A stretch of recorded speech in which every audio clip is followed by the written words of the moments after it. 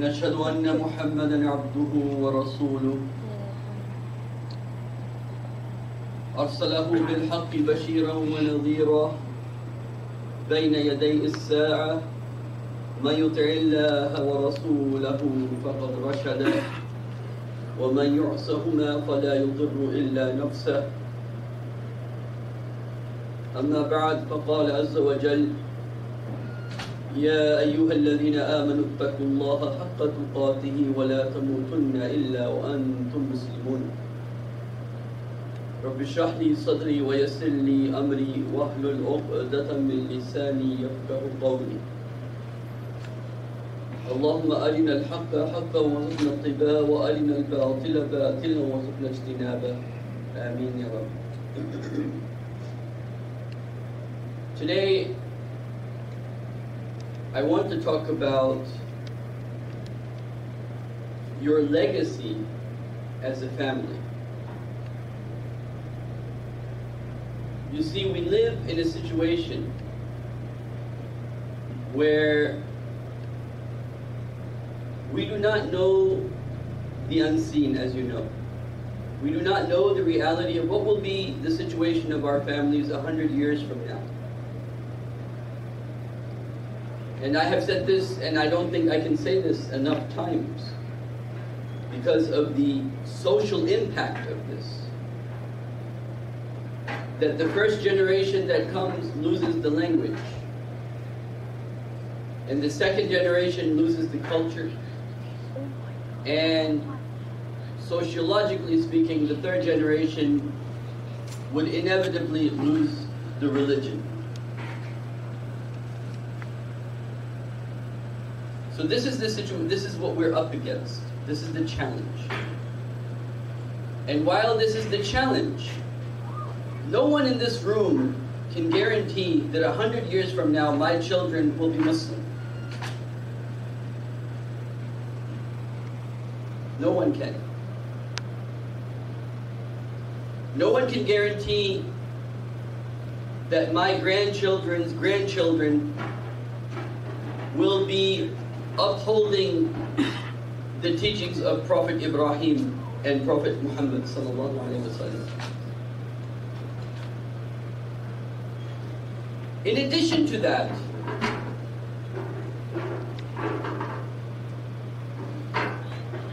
we live in a time, and over here I'd like to mention something interesting since I'm mentioning time. We live in a time where time seems to be moving faster and faster. We have less and less time. Every year seems to pass more quickly than the previous years before. And so we have less time for family. We have less time to be a father. We have less time to be a husband. We have less time in our hand overall.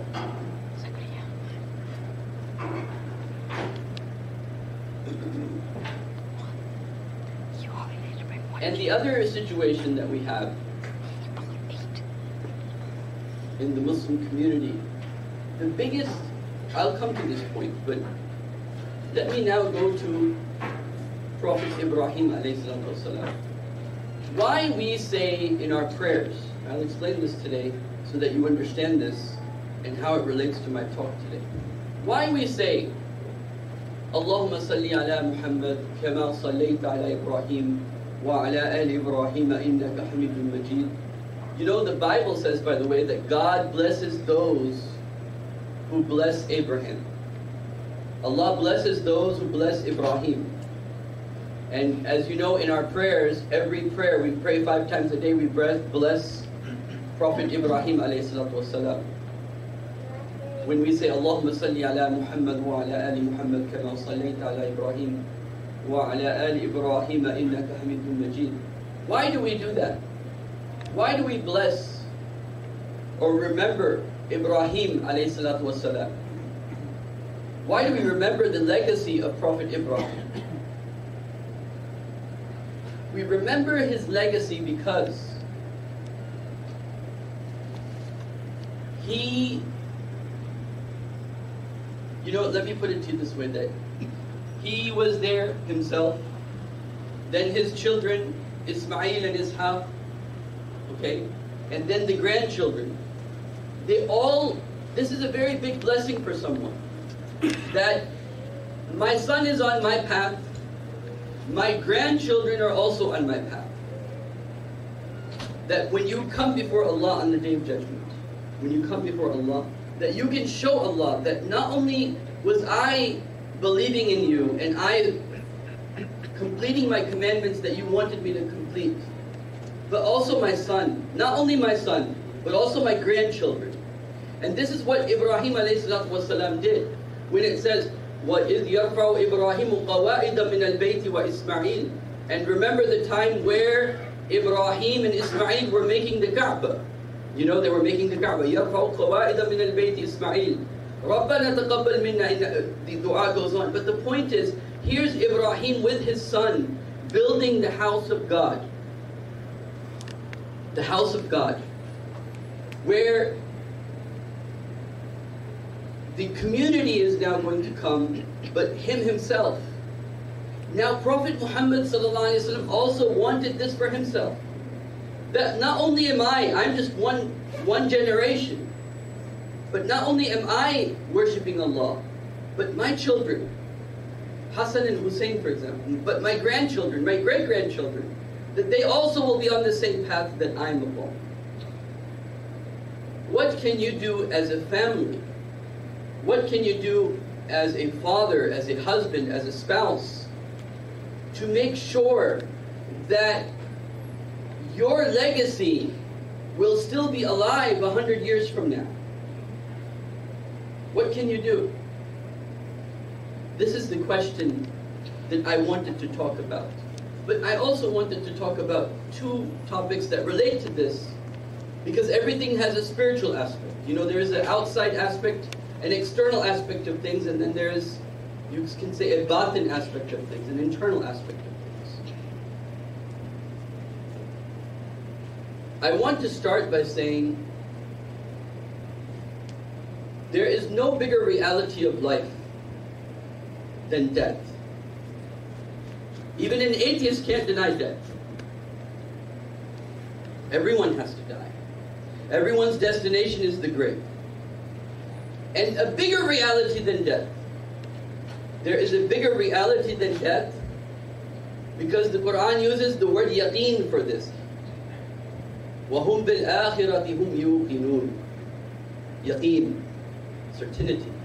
A bigger reality than death. But you know, there's a curtain on it. There's a curtain on that reality. And that is that you will be brought before Allah. You will be brought before God. And you have to answer Him about everything that you did in this life. Death is the reality, the biggest reality of this life. And the hereafter is a bigger reality, but there's a curtain on it. And regarding this, you know, I'm talking about the legacy that every parent has. How can we create that legacy that 100 years from now, your legacy is flourishing, your legacy of Islam is flourishing? We in fiqh, in Islamic law, we know that we have the rules of inheritance. How much the daughters will get, how much the sons will get, how much the wife will get, how much the grandparents, if they're alive, so on and so forth. All of this is in Surah Al-Ma'idah, in the first 4 verses, the laws of inheritance are there. But there's another aspect of wasiyah, which nowadays as a tradition we have forgotten. And that is the wasiyah, a written wasiyah as an advice, a parting advice, like al-wida, al-wadai, a written advice to your children that of course they're going to get your inheritance, but along with the inheritance is like a letter. We have in the Islamic tradition many famous wasaya of many of the great scholars like Shiekh Abdul Qadir Jilani. Ali radiallahu anh, example. Ali radiallahu anh, he wrote a very long letter for his children, not only Hassan and Hussein, because he had Hassan and Hussein until Fatima was alive, but after Fatima passed away, radiallahu anha, Ali radiallahu anh, he got married again. He had more children. So he wrote a very long letter to his children that this is my parting advice to you. Whatever that was, it's a long letter, I can't go over that in this session. So I advise you, you know when the Prophet ﷺ said that a believer should not pass 3 days except he should have his wasiyah with him. He should have his papers of his inheritance with him, because you can die anytime. That shouldn't only include the numerical aspects, okay, he will get this much and she will get this much, but also parting advice, spiritual advice. Maybe when you know the people in your family and what their weaknesses are, or what their hopes are, or what their interests are, or what their needs are, you want to give that parting advice before you pass away. So this is one thing that is very, very important, that you have something written. Even if you have no money, you can still write a parting advice. So regarding this, the Quran mentions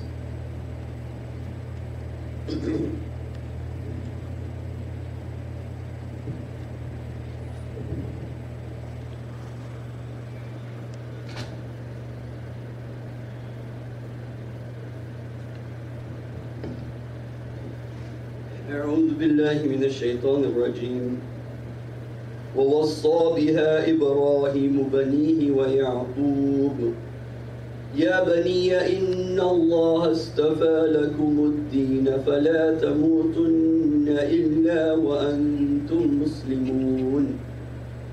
This is the parting advice of Prophet Ibrahim alayhi salatu wasalam. He said, and Allah says, وَوَصَّى بِهَا إِبْرَاهِيمُ بَنِيهِ وَيَعْقُوبُ. Ibrahim gave parting advice, parting wasiyah. It can also be translated as commandments, you can say, but it's parting advice really. He said, Ya baniya, oh my children. And not only his sons were there, but his grandchildren, his grandchild Yaqub was there. Ya baniya inna Allah astafa lakumuddin. Oh my children, Allah has chosen a way of life for you. فَلَا تَمُوتُنَّ إِلَّا وَأَنْتُمْ مُسْلِمُونَ. Do not die except you have completely surrendered to God for those values and those ideas, the social norms Islam wants to promote within a society. Don't die except you have surrendered to God. Then Allah says, أَمْ كُنْتُمْ شُهَدَاءَ إِذْ حَضَرَ لِيَعْقُوبَ الْمَوْتُ. Now Allah comes to the grandson also. And you were not there, O Prophet Muhammad sallallahu alaihi wasallam, when Yaqub was at his moment of his death, and he said, وَإِذْ قَالَ لِبَنِيهِ مَا تَعْبُدُونَ مِنْ بَعْدِي. Now Yaqub is saying to his children, oh my children, who will you worship after me? قَالُوا نَعْبُدُ إِلَهَكَ. They said, Yaqub is Jacob in English. So they said to Jacob, نَعْبُدُ إِلَهَكَ, we will worship your God. وَإِلَهَ آبَائَكَ إِبْرَاهِيم, and the God of Abraham. وَإِسْمَعِيل, and the God of Ismail, and Ishaq, and the God of Jacob. إِلَهًا وَاحِدًا, the one true God. وَنَحْنُ لَهُ مُسْلِمُونَ, and we surrender to Him completely. Then God says, تِلْكَ أُمَّةٌ قَدْ خَلَتْ لَهَا مَا كَسَبَتْ وَلَكُمْ مَا كَسَبْتُمْ. This is a nation, a people that are now gone. You are here. They will get what they have earned. You will get what you will earn. The point here is, can you imagine what you are, if you are sincere in your wanting a legacy, like Ibrahim wanted a legacy, right? He wanted a legacy. He built a community. He built the masjid. He built the Kaaba with his son. So there's something, some centerpiece, and then the families, they come together, and Ibrahim then is giving wasiyah at the end to his son. Why? So he can keep that continuity of that legacy to continue. What can we do today that despite all the difficulties, that we can have the opportunity to build a legacy for our children and our great-grandchildren. So, regarding that, I wanted to make a few comments. Number one, every Muslim family should have Islamic books in their house. Your kids should grow up seeing, oh, these are the books of Islam. Not just any good book also, but specifically books of Islam. Books that tell them, especially in this time when there is so much stereotypes against Islam and against Muslims, that if the parents are not doing diligent work, they may start believing what they hear in the media. And so it is very important that as children grow up, they see books around them. Even if they don't read them, but the fact that you have books is symbolic of what you represent. It's symbolically representative of your ideas and your values and your culture. So it's very important that every parent, when he grows up, he has a special place where there is Islamic books. In fact, inshallah, we will be building a library here, a small one. And we will create we'll do more things than that, inshallah, but we will be doing that. But it's very important children grow up seeing that. And it's important that children grow up seeing their parents read these books from time to time, so that they know that these are valuable to our parents. It's very important for children. You know, I have said this before, but again, I can't emphasize the importance of this. When Allah subhanahu wa ta'ala created Adam, when Allah created Adam, the first thing Allah says, Ya Adam, uskun anta wa zawjuka al-jannah, wa kula minha ragadan haythu shi'tuma. Oh Adam, you and your wife live in Jannah. And do what? Do what in Jannah? Do what in paradise? Wa kula minha ragadan haythu shi'tuma. And eat from Jannah as much as you like. Why? Why Allah tells Adam that you eat with your wife? Because eating is not just a biological phenomenon. It's a social phenomenon. Eating is a way of bringing people together. Eating is a time where your defense mechanisms fall. This is why people that do big businesses go out and eat, so that they can make the other person relaxed and talk heart to heart, so to say, and bring down their defense mechanisms.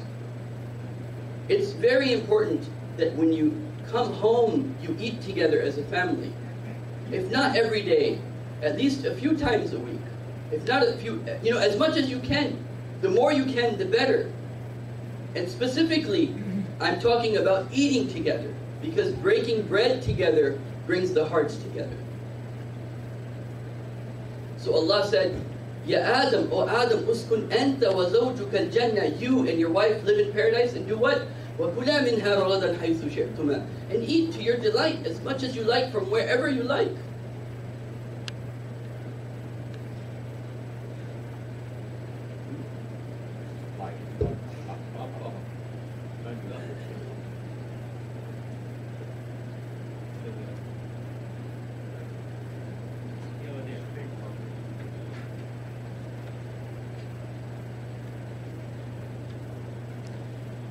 So, the first thing I said, every Muslim should think about, what will be my wasiyah? What advice will I write to my children when it's my time to part?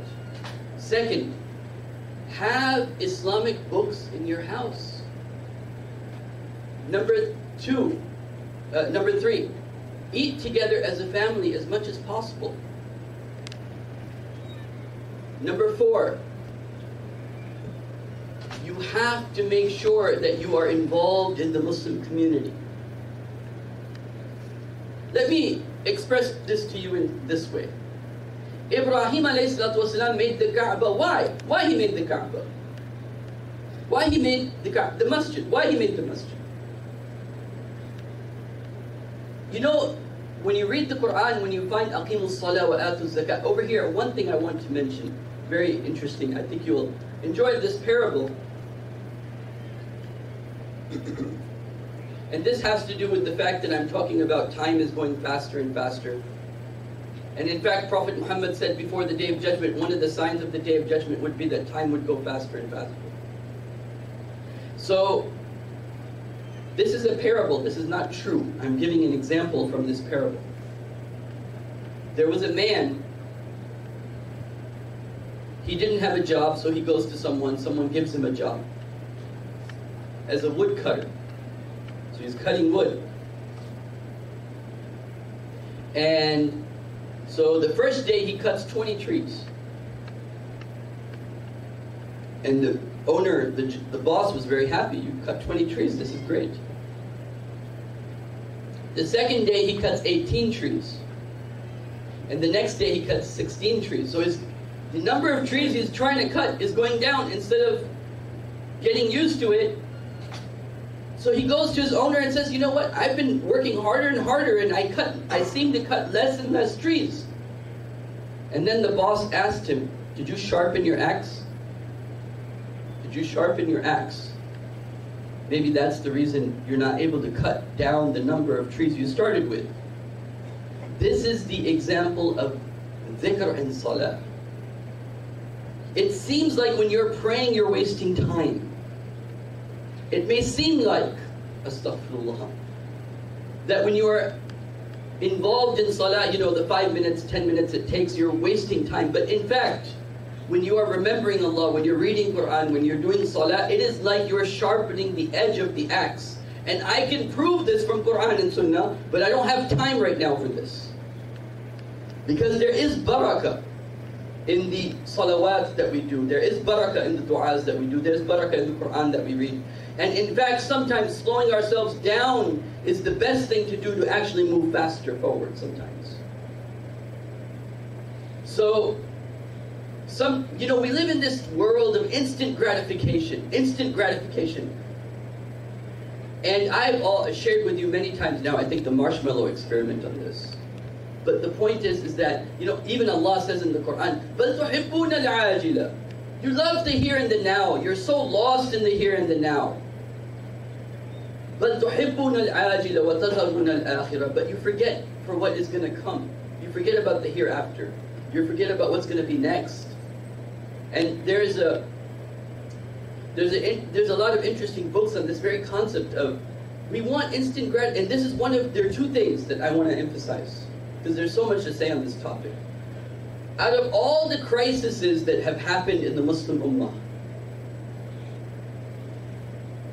at the social level, not at the political level, not at the economic level, at the social level, because in the Muslim world, what is still intact for the Muslims is still our social norms. The way our families function, our social norms are still intact. But even within our social system, within the social tradition of Islam, and within the social tradition of Muslims, what the biggest crisis in the modern times within the social system has been the crisis of adab, the crisis of losing the proper etiquettes and manners. It is true that what Imam Ibn Taymiyyah said is true, that do not raise your kids the way you were raised, because Allah raised them for a different generation. Imam Ibn Taymiyyah has written, do not raise your kids like you were raised. And when you young guys, when you grow up, you'll default to the same way of treating your kids the way your parents treated you. It just happens naturally because that's what you know. And so Imam Ibn Taymiyyah on the one side says, do not raise your kids the way your parents raised you, because Allah has made them for a different generation. But on the other hand, there's no doubt that this generation, the generation that is after me and even my generation and after, we have had a crisis of adab, a crisis of manners. We have lost our traditions of knowing how to treat a guest. When we go to somebody's house, and this is another thing very important, by the way, give your children chores to do. A child that's in 2nd grade and above should have chores to do in the house. Inshallah, I'll continue in my second khutbah. أقول قولي هذا أستغفر الله لي ولكم ولسائر المسلمين والمسلمات.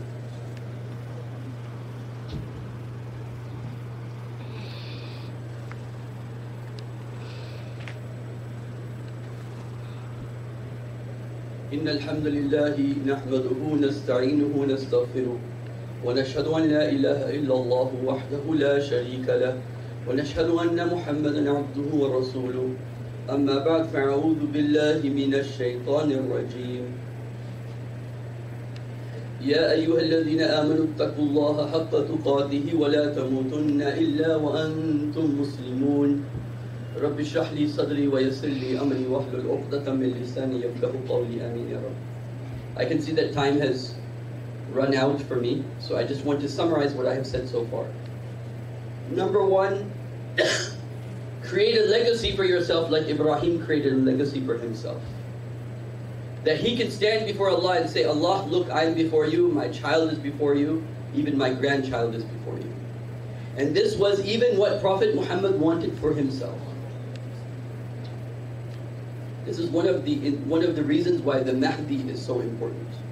Because Mahdi will be one person from the family of the Prophet who will witness certain things on behalf of the Prophet ﷺ.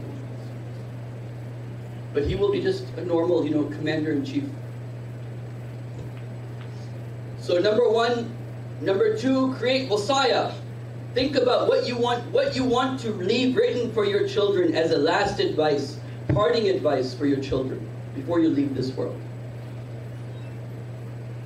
Number two, have Islamic books in your house and read them before your kids so that they grow up seeing, oh, my parents value this. Come to the masjid often so that your children understand that this is something important. If Ibrahim was soft, if Ibrahim was flexible, if Ibrahim was mediocre in his commitment, then imagine what would have happened 3 generations later. The more commitment you show, you can only expect a little bit less than that from the people that will follow.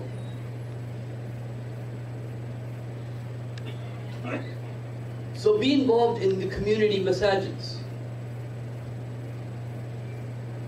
Eat with your family every day and then talk. You're not truly in connection with your families until everybody, when things are not good is when you ask your children questions and they give you one-word answers. How was your day? Good. What did you do? Nothing. Then because look at Yusuf alayhi salatu wasalam. He's a prophet Joseph. He goes and tells his dream to his 100-year-old father. Old man. But he wants to tell him even a dream that he had.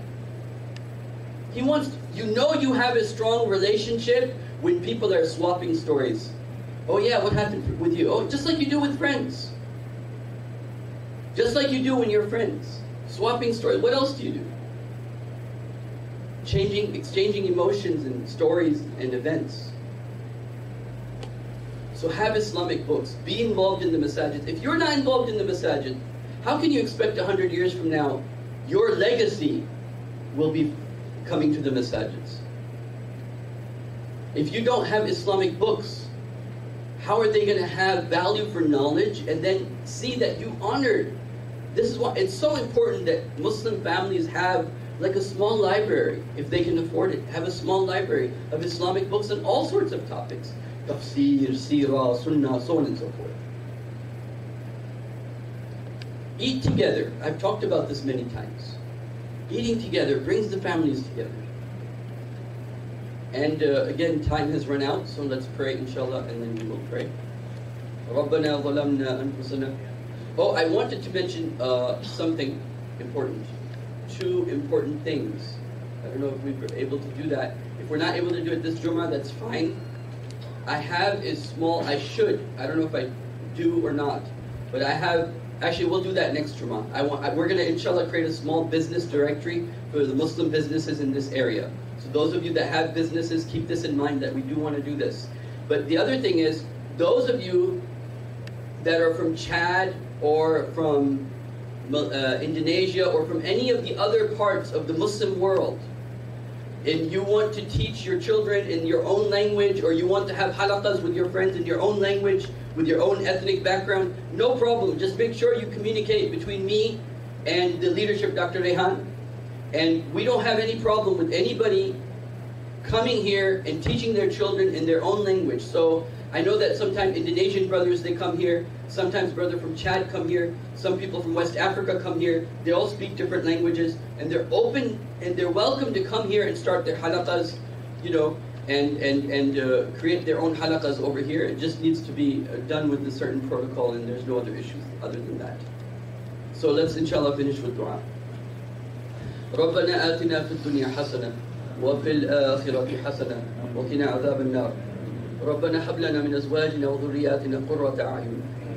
Oh Allah subhanahu wa ta'ala, make our spouses and our children an apple of our eye. ربنا هب لنا من أزواجنا وذرياتنا قرة أعين وجعلنا للمتقين إماما. And make us the role models and leaders of pious people. Oh Allah, forgive us. ربنا اغفر لنا وارحمنا. Oh Allah, have mercy on us. اللهم اغفر لنا وارحمنا أنت مولانا فانصرنا على القوم الكافرين. اللهم آمين يا رب.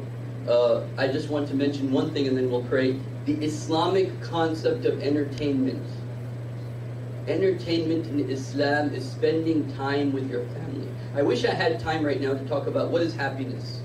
You never find happiness pursuing happiness. You find happiness as a result of doing things, other things that you're supposed to do in life. When you fulfill your responsibilities in life, and you're contented upon your destiny Allah has written for you. If you're poor, you're poor. If you're rich, you're rich. You're happy with what Allah has written for you, and you fulfill your responsibilities in this life, then happiness will come to you. Happiness will not, you can't buy happiness, per se. You can buy happiness if you give sadaqah. In that way, yes. But in the other worldly way, you can't. But anyway, Islamic concept of happiness is your children, your spouse, your house is in harmony, the environment is what you want it to be, the emotions are harmonious, you know how to resolve conflicts in your house. This is a very big issue. How do you, okay, so there's a conflict. One way to deal with it is don't talk about it. The other is, okay, our emotions are mature enough to deal with it. We can talk about it. Let's deal with it. Anyway, these are other issues that we will be talking about later on.